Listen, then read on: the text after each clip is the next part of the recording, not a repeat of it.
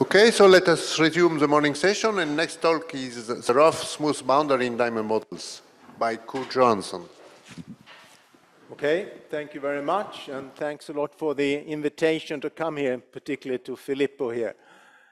So yes, I will talk about the rough, smooth boundary in diamond models.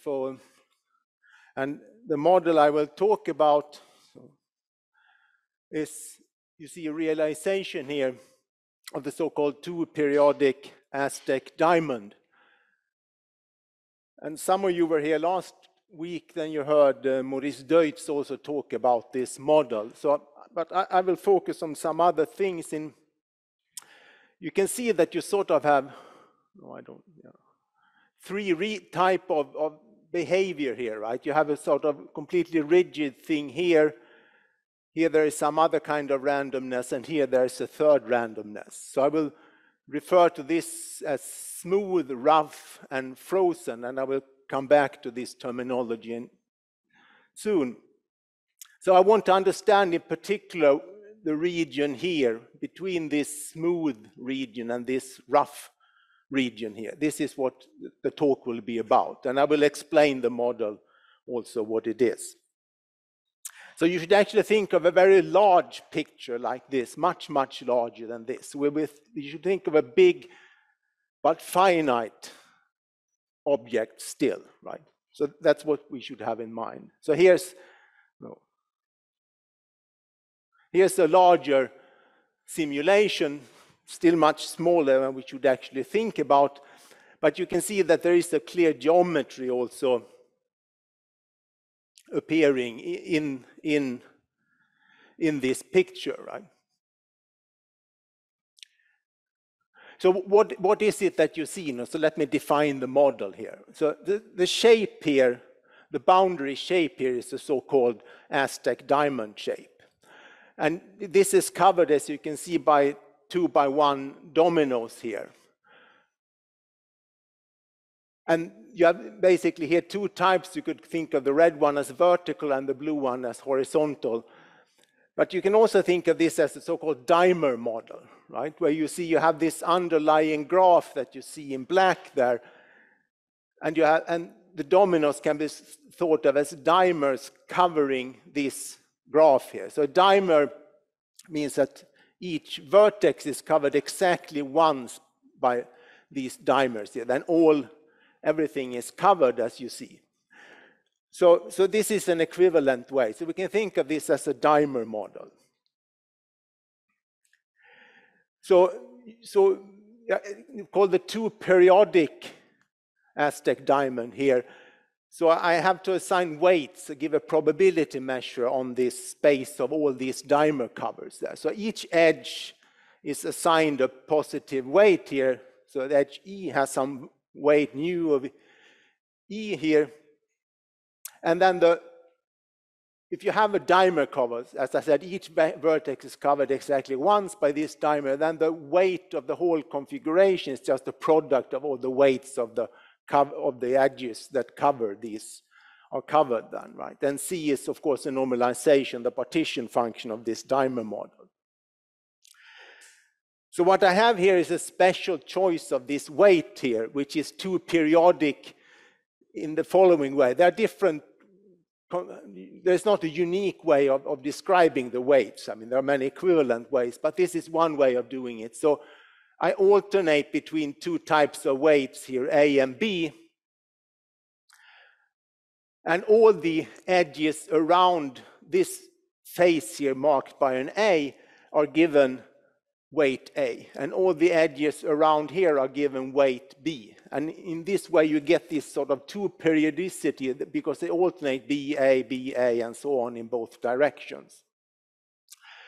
So edges covered which have weight A, I will call A edges. This will come back a bit later in the talk, and the other ones are B edges.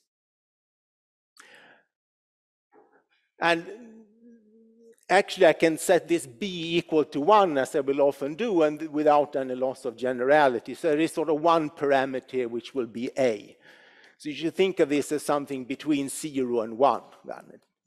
So when it's equal to 1 and b is equal to 1, then it's just a uniform choice here, right? Which is called the standard Aztec diamond.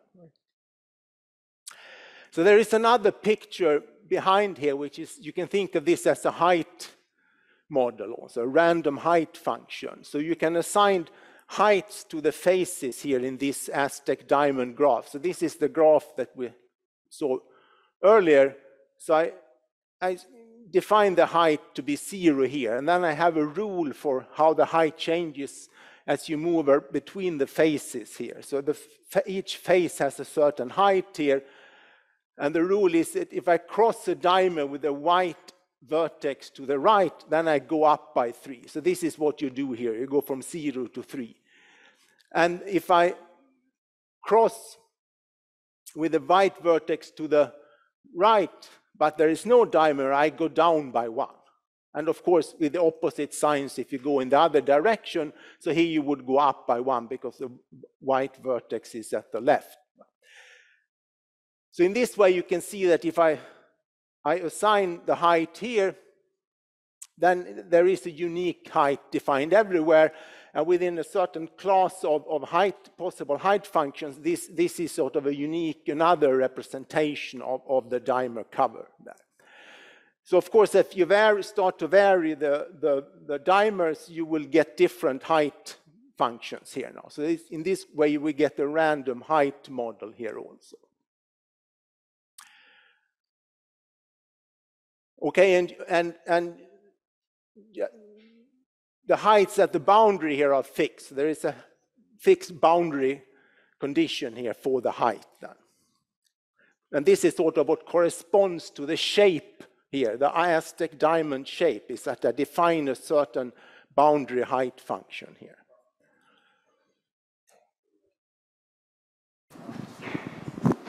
But is it obvious that the height must be like +2, -2 on the diagonal? Like I see 5, 7, 5, 3, 4, 6, 4, 2. Is obvious that it's going to happen like that, or? You know, when you go. Yeah, you go like horizontally. You see 5, 7, 5, 3, and then 6, 4, 6, 4, 2. So it's always like difference of 2. Is something that happened in this case, or is it a general feature? Like here you're pointing like it's 5, then on the left there is a 3. Yeah. On the top, yeah.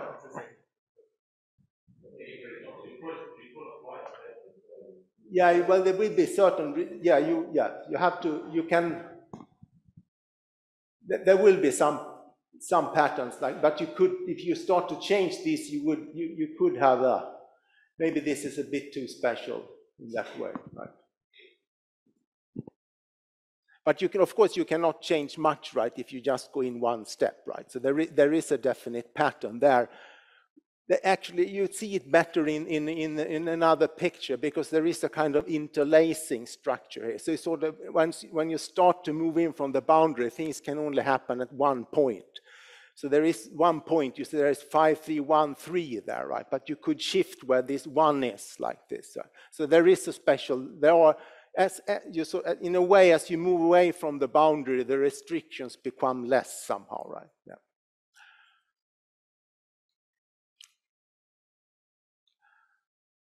So here's a realization, and here you can see what we saw in the initial picture here in the talk.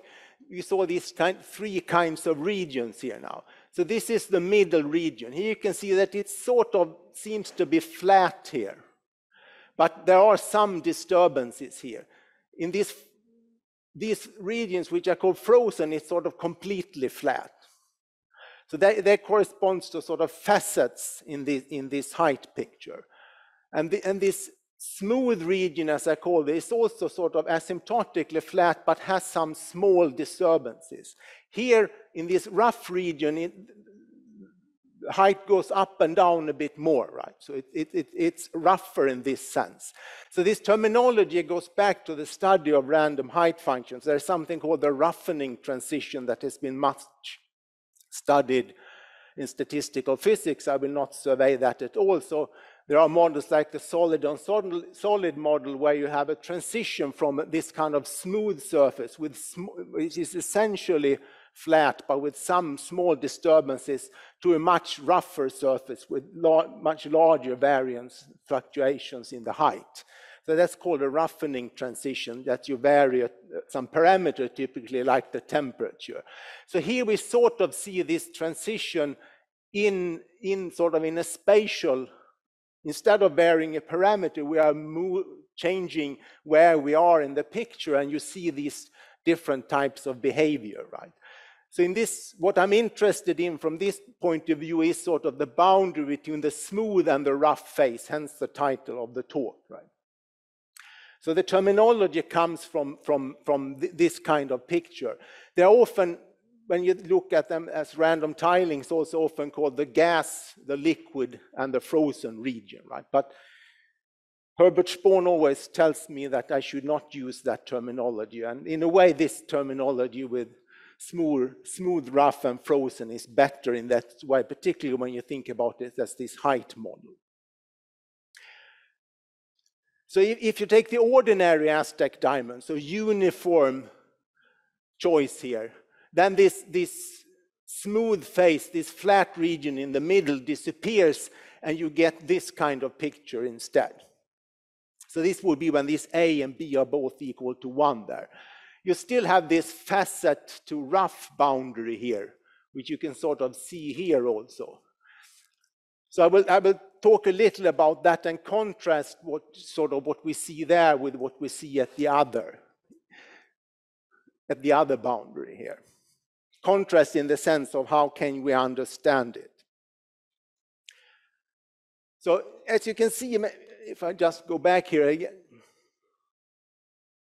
you can see that it looks like sort of if we took a limit here when this whole region grows, but we rescale it back to size unity, then we should in the limit see some kind of surface, some kind of limiting surface. And this is indeed the case. There is a variational principle describing this limiting surface, which goes back to Cohn, Kenyon, and Propp.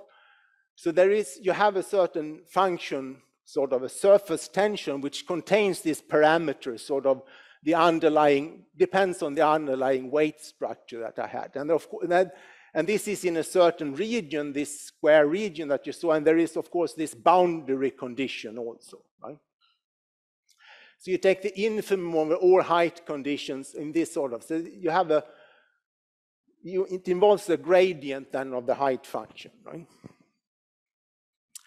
So properties of this was investigated later also by Kenyon and Okunkov in a well-known paper which has analytical gaps in it. So a recent breakthrough work with very different methods, and which is also more rigorous in this way, is by Astla, Duse, Prause, and Chong, diamond models and conformal structures. So they investigate in a quite large class of models with having some periodic weight structure, what kind of geometry you can have and what's the regularity. So in particular, they probe something which goes back to the physics literature called the Pokrovsky-Talapov law, which says that if d is sort of the distance to the boundaries between these type of faces that you have, then the height function has this regularity d to the power 3/2.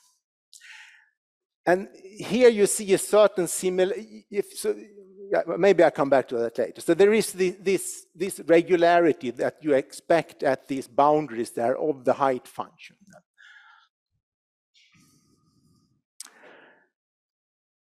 Okay, so in the limit you also get this kind of picture then, where you have these types of behavior then for the height functions, frozen, rough, and smooth. And it's given by a certain degree 8 algebraic curve, the two real components of this curve.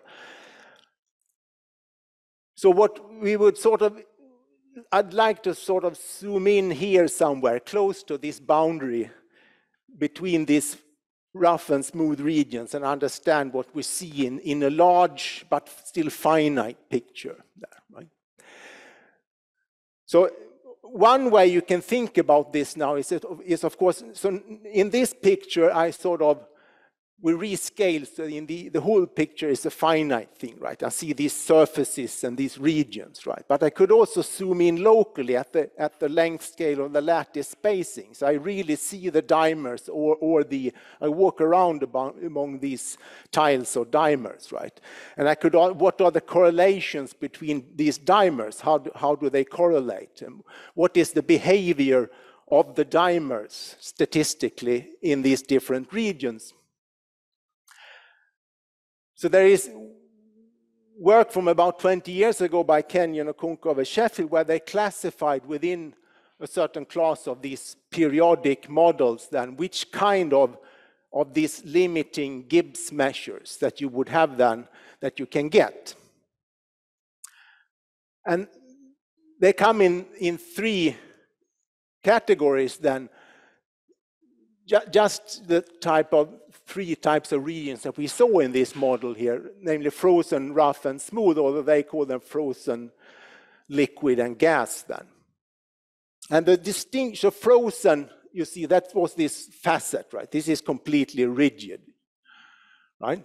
Whereas in the rough phase, the correlation between the dimers in this infinite now Gibbs measure, right? So I'm standing locally, I take a limit and send everything and this size to infinity. Then I see in full plane Gibbs measure here, right?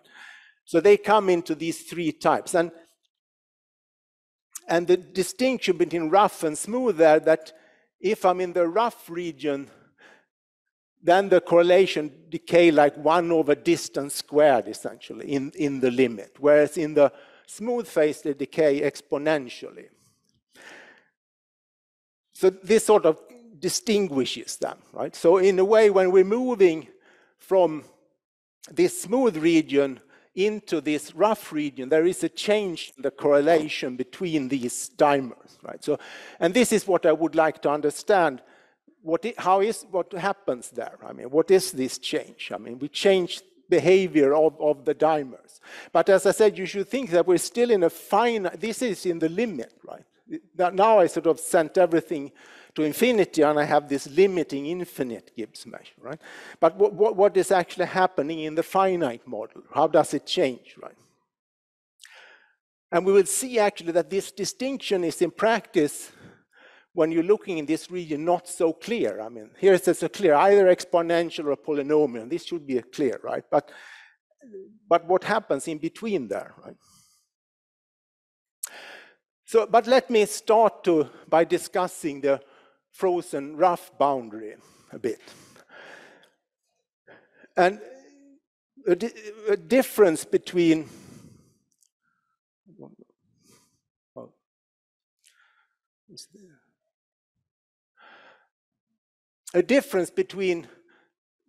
this boundary and the other boundary, which is maybe not so clear when you just look at the pictures I showed in the beginning. These pictures are a little clever in a way, because the fact that you see these boundaries so clearly, the smooth rough boundaries, due to the way it's colored in a way. So I will indicate this a bit here. So it's actually not, here you can see the boundary is clear, right? There is a sort of a combinatorial thing you can define in a finite model combinatorially, right, which gives you the boundary. So you have this rigid pattern, brickwork pattern here. The first time you see anything different, that's where the boundary is, right?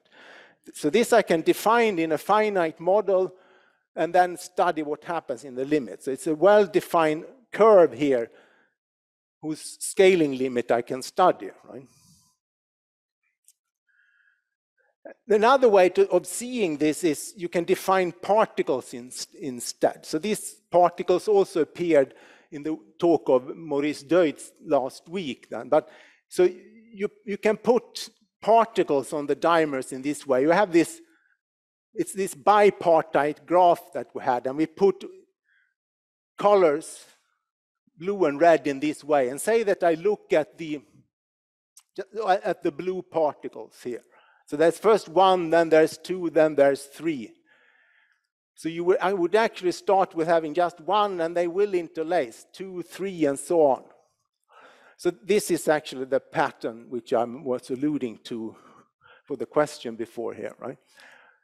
So what you see then, that the boundary here is actually given by a last particle here, right? Or here by a last hole. And these particles form a determinantal point process. We have sort of free fermions here. And in the framework of determinantal processes, the last particle distribution is something which is easy to get at, because this is sort of what's called a gap or hole probability, the probability of not seeing any particles, right? And this, within the framework of determinantal process, this is given by a Fredholm determinant and something you can take the limit of in a good way. So this is a very good situation. If we know the correlation kernel of this particle process, we can compute things with that. Compute what kind of boundary we see here. So this is why, so we both have a good combinatorial definition of the boundary. We can find it as a last particle. So that's why this frozen rough boundary is something which is relatively easy to compute, right?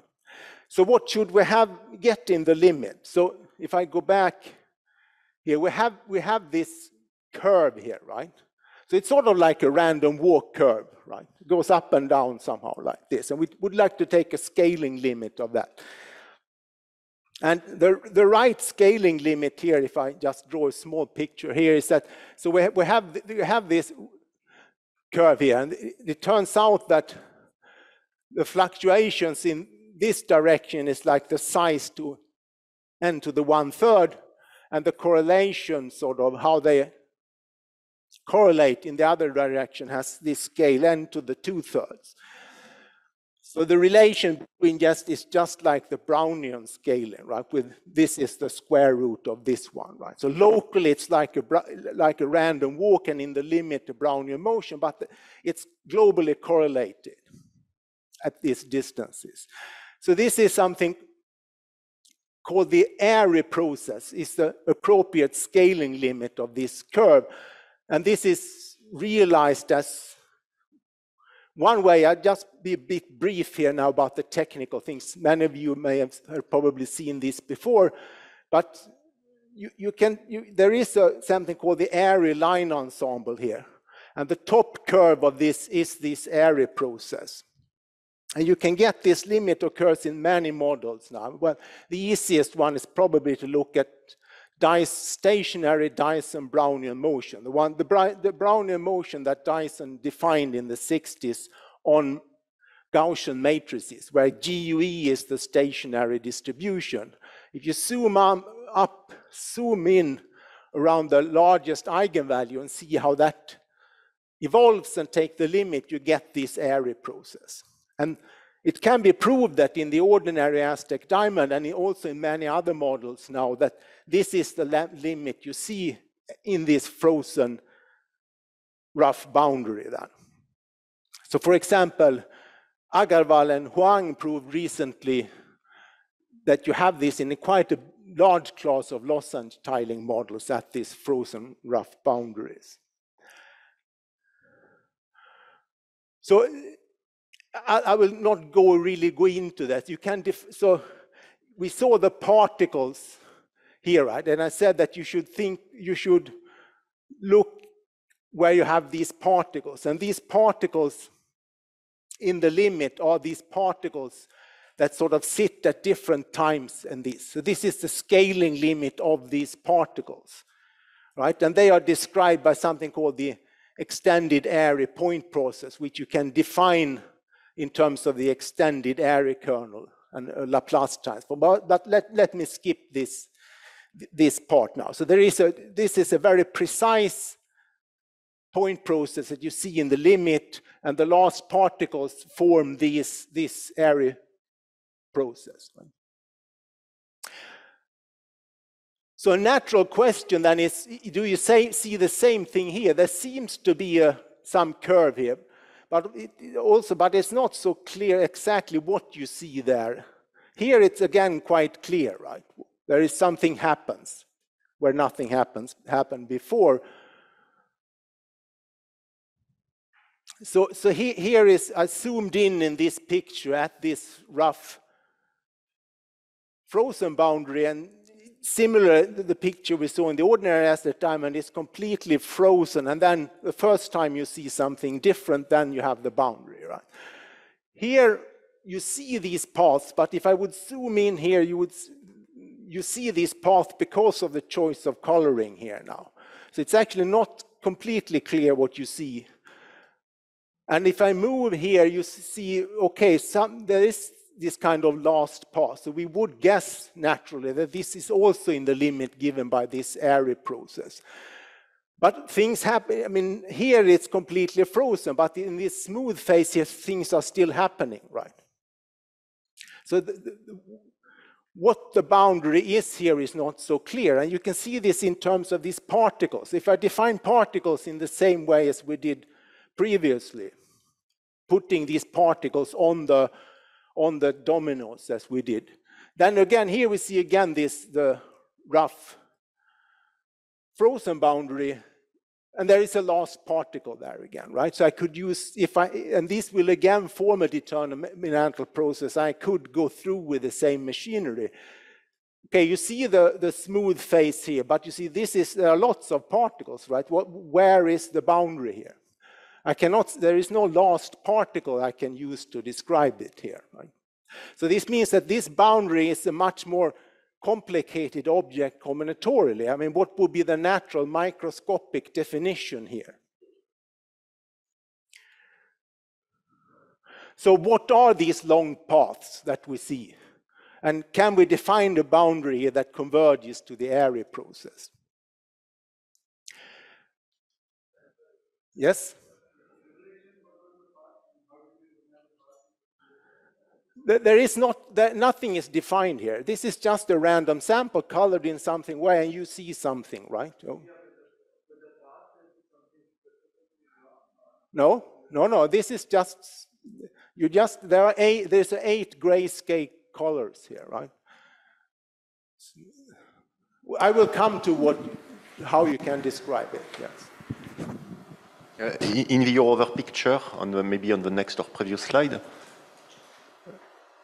It seems that in the smooth region, you have the particles, they seem to form a pattern, a regular pattern there are a few fluctuations, but still there is it seems that there is some sort of crystallization or something. Yes, I mean, yes. In terms of the height function, what you do, the relation of the particles to the height function is that you count the number of particles. In a way, right? Mm-hmm. So here you would sort of, you see it's mostly particles, and then what this means is actually they're counted with there will be a sign here. So you sort of just go up and down, you stay flat, but sometimes there is a hole or there is a change, and this corresponds to this small height fluctuation. So you can relate them, but it's not so clear where is the boundary here, right? Sure. We saw it better in the other picture, but this is just something we happen to see because of the coloring. Right? But in this picture, it's not, is it there or there? How should I define it? Right? But wouldn't there be some sort of order parameter that would allow to detect the phase? I mean, there seems to be some sort of order parameter in this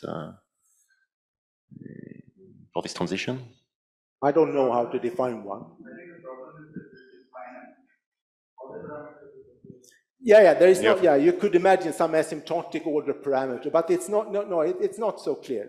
There is, in the sense of the fact that in the limit you have this surface and its geometry, right? And of course, it's related to the shape of the geometry of the limiting height function somehow. So in a way, maybe you will.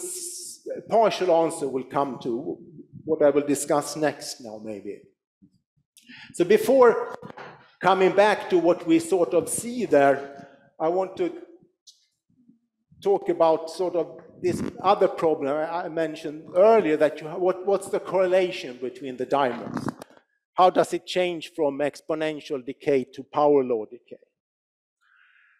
So the mathematical story behind this is Castellan's method here now. So we had this. For each edge which goes from, say, black to white vertex, there is a certain weight, right? We had this particular choice of weights. And I now introduce this weighted adjacent matrix, but there is also a sort of sign kind of thing, the imaginary unit that I put in there. And then it's a theorem going back to Castellane that the determinant of this gives me the partition function. And from this you can deduce also, you can compute the probability of having edges at dimers at certain specified edges. Exactly these edges, these are covered. This has a certain probability which involves the inverse of this Castellane matrix. So this is a huge matrix, a huge finite matrix. You have to invert it, and then you can compute probabilities. And actually the dimers, just like these particles, themselves form a determinantal point process with this kernel here. So you can actually compute, give a formula for this inverse. So this is the essential input here. This goes back to work on myself and Sunil Shita here some years ago, and Maurice Deutsch last week described other ways on how to get this inverse Castellanes in terms of this particle picture instead. So I will not, the formulas are rather complicated, just let me sort of fix upon some aspects of them, right? So this is what I'm talking about now is joint work with my PhD student Scott Mason there, and there is a recent preprint which gives the details of what I will say now. So this is the inverse Castellane matrix. I've suppressed n now, so there is a parameter n also, the size of the whole Aztec diamond, right? This has two parts. These are sort of limiting paths. These have to do with, I will comment on that, of the limiting Gibbs measures that we see. This is an error term for the purposes I will talk about now, and this is also an error term. So x and y are the I've chosen coordinates like this. So there's a y-axis and an x-axis, and there, so you can see there are coordinates in this way, right? So the x and y are points now in this coordinate system, right? So if I actually zoom in at the edge and want to see the area function, it should be there somehow. This occurs in this thing here, but in the R part. But for what I'm talking about now, I'm interested in looking at the dimers in large but not too large distances. And then for these purposes, this is actually an error term. So this B, as I zoom in here, I want to move a bit inside the region here now, right?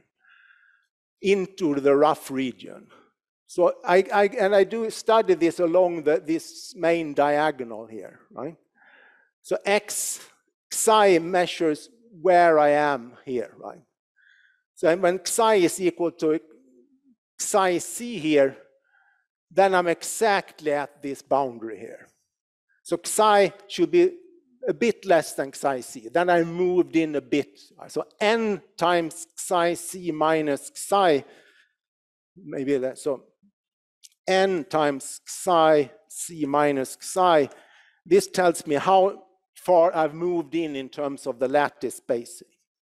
So this is sort of a parameter now. How far do I go in here now? So when you do the analysis, don't worry so much about the details. There is a certain function that this is sort of a saddle point functions that comes out of the analysis of the formulas, and you prove an estimate of this R term here. So there are two asymptotics in a way, right? First, I take a very large n, right? And then I want to study distances between dimers, which is some distance r then, say, right? And how that changes, right? With n fixed. So you have to do a sort of, you vary the parameters in the problem in this way. So you have to do some kind of uniform asymptotic. So the first sort of n part is to show that this is not really important for what we're doing now. So I don't go into the details. So there will be these two parts which actually are sort of reflect aspects of the limiting Gibbs measures now. So they can be, don't worry about the technical, this can be expressed in certain integrals, right? So this K11 inverse, this is describes the limiting smooth phase here. And this is something you start to add on when you move in. And together, they actually give the limiting Gibbs measures of a certain rough phase with parameters here which would depend then on how far I moved in here now, right? So I move in a certain distance like this, and you would have certain choices of S1 and S2 which would depend here on how far I moved in. But actually, what I'm seeing in effect is a rough phase, but with some parameters which depend on n in this sense, right? How far I moved in. So the detailed analysis is about analyzing this kind of contour integrals, which is in a sense straightforward, but doing this in different directions and uniformly is quite involved. So that sort of takes a large part of the actual work in this, right? But this, let me come to the result instead. So what we do, if I draw a small, so the picture is this. So we have this thing here, right? And I'm looking here. So I'm moving in a bit here. So I'm going along this diagonal. Say that I take the correlation between dimers which are in this direction, because it depends on which direction you move. For simplicity, let me consider this case. So what will we see? Well, what we will see is that first we see an exponential decay. So these, I'm not right at the boundary. I moved away. I'm not right at the edge. I moved in a certain distance, yes?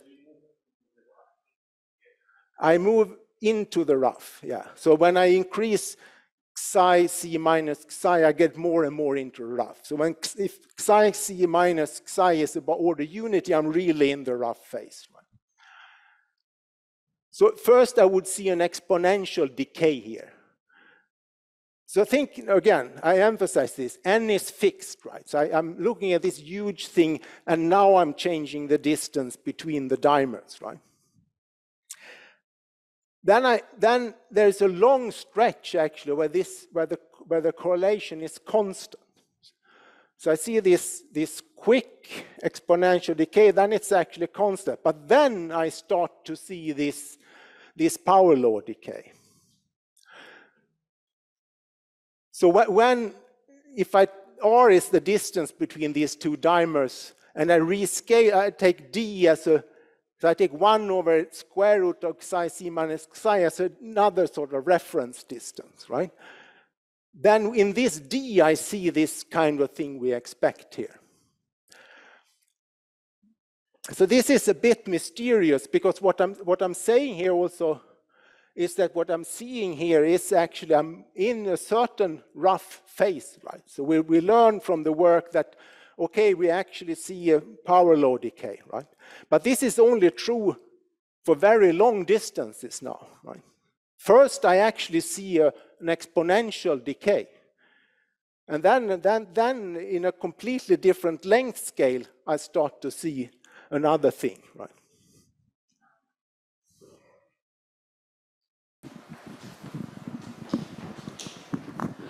I'm sorry, I just don't understand. You have two dimers, right? Yes. So this is correlation function between two dimers. So this position R is for one of the dimers or for both, or how does it work? It's sort of the distance between this. I move in, so I move in a certain distance here. You see this? Or? Right, yeah, I see that, yeah. I move in a certain distance, which you should think of as much, the picture is not so good, right? But then R is the distance between the dimers, right? So I first go in a long bit here into this rough region, and then I start to vary here the distance between the dimers and see how that behaves. But you are assuming R smaller, much smaller than psi c minus psi, or not? Oh, sorry, you are giving the regime. Sorry. Yeah. So fine, yeah. Fine. Oops. Yeah, I have to move some distance in. And I should not be fully in the rough. No, fully in the rough region, right? So what you see here is that there are actually two length scales here. One is the lattice spacing, the other one is this which comes out of the computation, and it's actually in this length scale that you see the power law decay. Whereas in the lattice spacing, if you just take that, what you see is this exponential decay, although you are, in a sense, in a rough phase. So it doesn't contradict, of course, what we knew, that in the rough phase we should have this power law decay, but it happens at a very long distance, right, compared to the size of what we're really looking at. And the further in we go, so when xi minus xi is of order 1, so I'm really in the rough phase, then these are, of course, of the same order, and I see this behavior that I expect. Right. Okay, I see I'm running out of time, so let me I want to say a bit. This is something we started to work with Sunil and Vincent Befara at our last meeting, so I think here 7 years ago, right? So thinking about what you actually see here, right? So let me end by saying a bit about that, but not being so detailed, right? So if you recall, in the beginning, there is sort of a distinction between two types of dimers. We have this edges could have an A weight or a B weight, right? So if I let the edges, the dimers which cover an A edge, call them just A dimers, right? There is, of course, a symmetry here, so I just choose one of them. I could just as well choose the B dimers, right? We would see a similar thing. So here, the red dimers here are the A dimers, and the black one are the B dimers, right? So here you may start to see that if you look at these, you sort of see paths in the frozen things here. You have A dimer, A dimer, A dimer, I dimer. So they seem to sort of connect in a way, right? So there is this idea which Sunil had, which is called squishing, is that you can sort of try to remove the B, don't see the B dimer. So you contract the B faces here, right? So you sort of remove them. So you make them smaller like this, and the other one longer, and then you can give them a direction here also from white to black, say. So then you see here, you get these connected lines now. You get some double edges. And you get something which you sort of start to see some paths here, right? But you can also get these kind of loops here, right?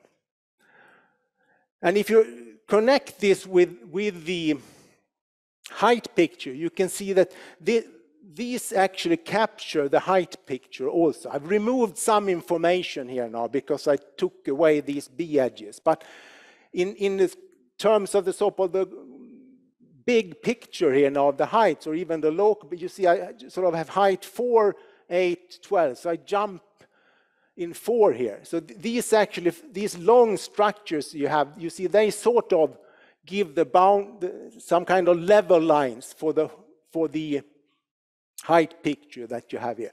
But of course you can have loops, and this will also give you these jumps, right? And this is what you see in this smooth phase, that there are many of these loops. You jump a bit up and down. Of course you can have loops within loops and so on, right? If you had a large picture here, right? But here you can see so what you saw in these pictures, these long lines are actually, and they're emphasized by the coloring, you see these A edges actually. You have to be a bit precise here about what is a loop and what is a path here, right? So here, I mean, should I go like this or like this? So you can remove this by introducing these mirrors. So that means that there is a definite split between loops and paths, right? So after the squishing, you have this kind of picture. And here we have a candidate now for what the sort of combinatorial boundary should be in a finite picture. There is this path here now, and this path is what we would hope converges to this area process here also. Right? So here is what it looks like after the squishing. So that you have these paths which go like, so they start at the boundary here and they actually go over there. And there is a split here when the path goes in this direction instead, right? And if I go back to the other picture, there are these height corridors between these paths, right? So this you would have here also, that there are certain definite corridor heights that you have between these long structures. But then you can have loops and smaller things happening in between, of course, right? And here, right? So we hoped to prove that this actually converges to the area process. We can't quite prove that. We can prove that if you count these corridor heights, what are the jumps in the corridor heights? This actually, in a weak sense, converges to the area kernel point process. So we see this process here, but we cannot prove that there actually is a definite large last path here which converges to this area process, right? Because I would have to say then that, okay, that nothing happens here, but this is not easy now to capture using this Castellane formalism. Recall that at the frozen rough boundary, there was this last particle, right? This fits perfectly into determinantal processes. But here, I mean, this is very involved combinatorial definition, right? It's this global long path. How do I capture this using these formalisms? So I can capture what I described, this kind of correlations and things. This I can compute, but there is no obvious way of really getting to this thing, right? So we can do some things there, which I don't have the time to describe now. You can look at the 2 papers by Befara, Sunil, and me about this for more details. But here I just wanted to sort of emphasize that this boundary is really not so easy to understand and to describe what you really see in the picture. Okay, I'll stop here. Thank you.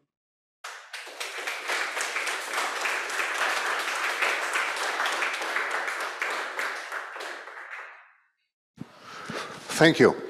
Anyway, we are not strict. If you want to continue a couple of minutes, no problem. I mean, no, that's fine. Okay. Yeah, that's... So, if there is any question.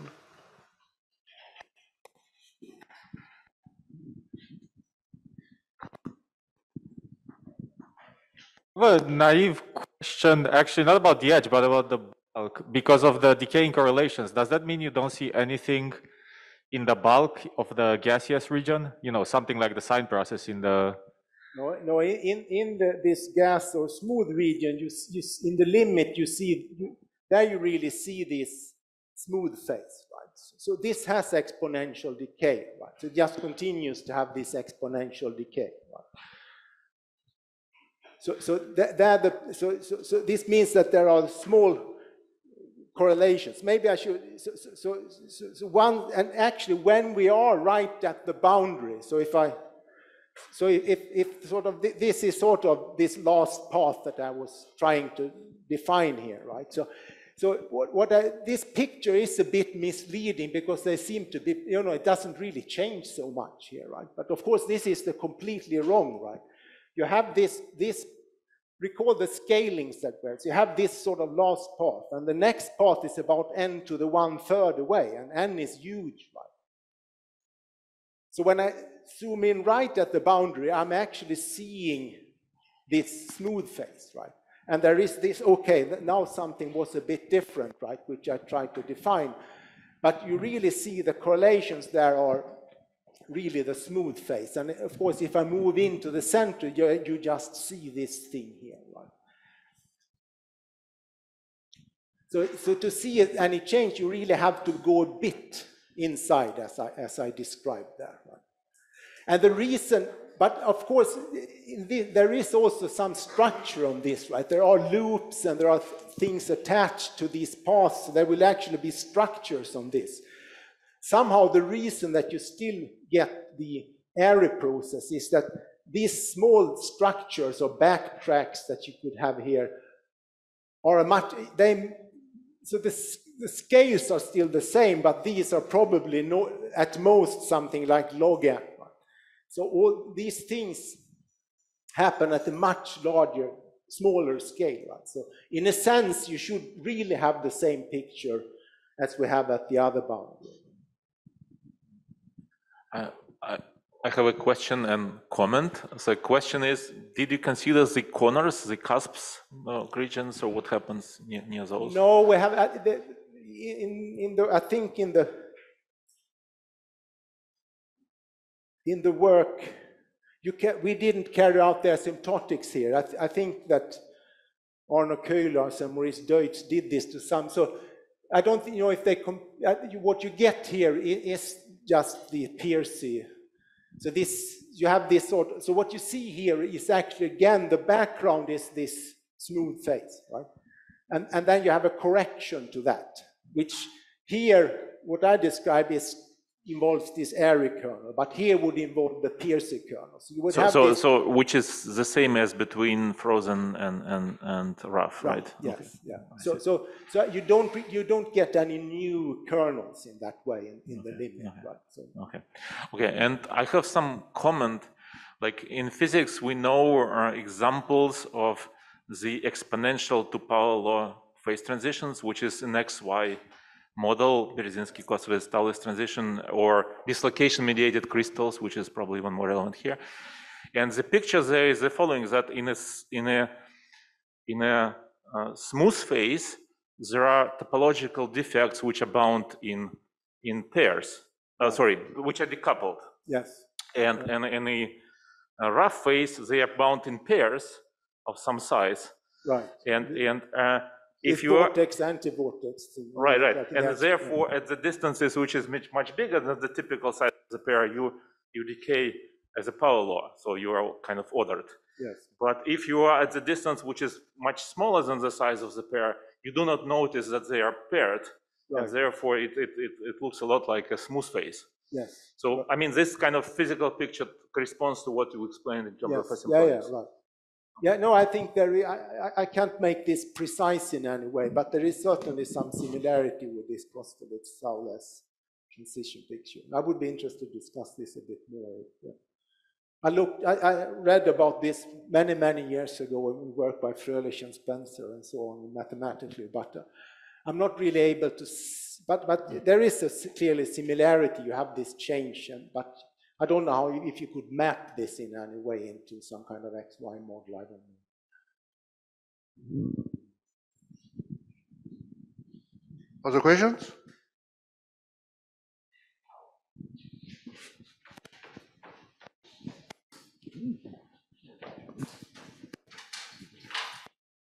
Sorry, I'm very far away.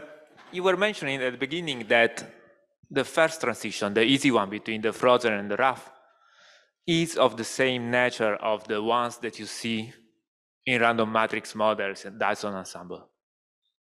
Yes. Do we have an analog in random matrices for this other transition? No, not that I know of, no. I mean, you could ask this question in different ways. I mean, there are these orthogonal polynomial picture that you have on the, in GUE, there are the Hermite polynomials and there are asymptotics behind that.